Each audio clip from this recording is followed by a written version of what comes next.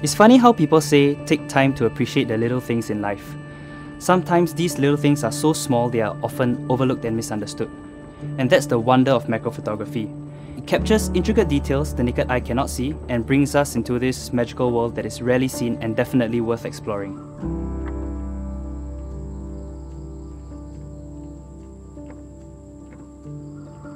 I'm Lenz Lim and welcome to my world of macro photography. To me, arthropods are important to the ecosystem, and as I photograph them, there's always something new to learn about them. I discovered how fascinating they are, strong and tenacious, and photographing them is immensely rewarding. I used the Canon EOS R6, the EF 100mm f2.8L macro IS-USM lens, speedlight flashes, speedlight transmitter, together with the control ring mount adapter to conveniently customize any exposure settings. Out in the field, it's best to always be prepared, such as wearing the right footwear and reading the weather amongst bringing other essential items.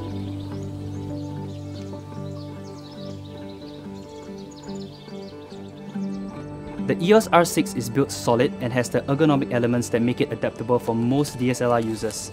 So the fact that my EF 100mm macro lens works seamlessly with the EOS R system without any loss in image quality and performance is simply incredible. The EOS R6 20MP full-frame sensor is a solid performer. Image quality is fantastic with high levels of details in RAW files, and the camera performs remarkably in low ambient light scenarios. A feature that has greatly improved my workflow is the vari-angle touch panel LCD monitor that helps me get my shots in any challenging angles. I believe that nature is meant to be appreciated as she is. When I'm in the field, I try to avoid direct contact with my subjects to reduce stress on them. Having a smooth workflow, perfecting my techniques, and laying down the right foundation is important. Macro photography can get technical, but camera settings are fairly standard. Of course, depending on the circumstances, there will be some tweaking required, but as a general guide, start out with these settings and experiment as you go along. For ISO, I set it at 100 to get the cleanest images since most of my shots are illuminated by flash. To minimize any motion blur, the general rule of thumb guarding shutter speeds is to match your minimum shutter speed with the focal length of your lens. And as I deal with magnified vibrations, I set it from 1/125 to 1/250 depending on the circumstances. Macro lenses produce thin depths of field, so you have to narrow your aperture to get more in focus. The sweet spot for most lenses is at f8, but anywhere from f8 to f16 will work. However, anything above f16 will introduce diffraction and degrade your images. Finally, to get the most accurate colors for your subjects, check your white balance by taking a shot of your fingertip and then adjust the color temperature that best matches it. Getting the depth of field right can be challenging.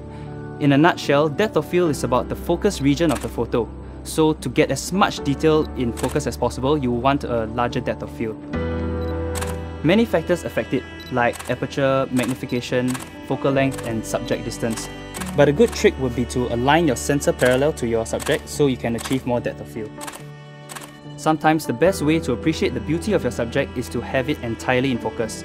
But when it's not possible with one shot, you may utilize focus stacking to achieve your desired image by focusing on different regions of your subject and blending them together in post-processing.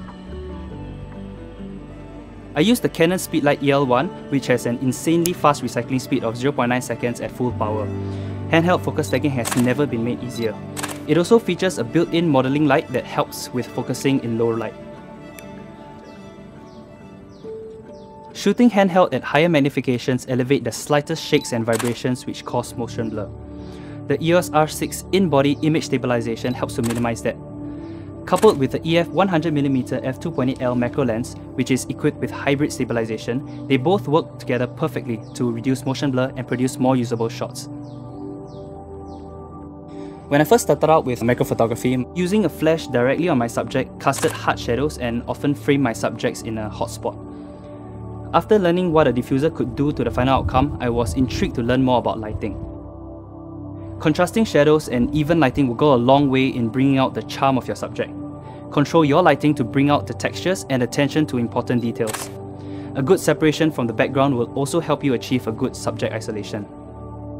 The diffuser takes the role as the light source as light from the flash spreads through it. It's relatively easy to make your own diffuser.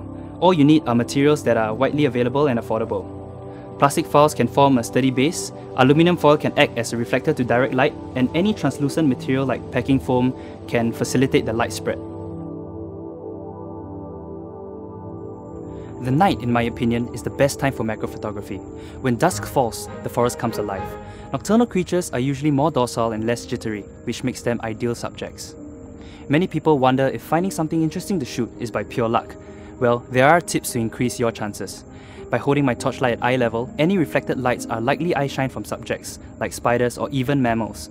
Another tip is to shine your light from the underside of leaves and spot for the silhouette of unsuspecting creatures. Shooting at night poses certain challenges. Focusing is definitely one of them. It is good to know that the EOS R6 EVF has literally no lag, and approximately 3.69 million dots resolution makes a huge difference when I need precise manual focusing. At night, it is always great to experiment with different lighting techniques. Subjects that have translucent or shiny bodies may require a bit of lighting creativity to show off their beauty. Using two articulating arms to mount the Canon Speedlight 430EX3 RT flashes and the SCE3 RT wireless transmitter on the hot shoe, I can easily detach either flash and reposition them to highlight intricate details with backlighting. This radio-controlled setup gives me a lot of flexibility to work around complicated settings or obstacles. For occasions where I need to get up close with a specific subject, but focusing through the EVF is not possible, I will rely on the 3-inch vari-angle touchscreen LCD monitor. Focus peaking is really handy when focusing manually. Together with a live view image magnification, I can do a 5 to 10 times zoom in on the subject to achieve precise focus. The focus guide can be used with peaking to help pinpoint my focus for extremely small subjects in low light. What I've learned through my work is the importance of protecting our biodiversity.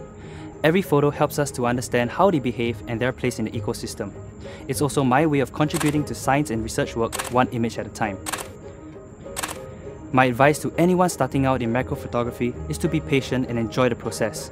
Keep practicing and be familiar with your equipment and workflow. Get inspired and do not be afraid to ask questions. Canon, delighting you always.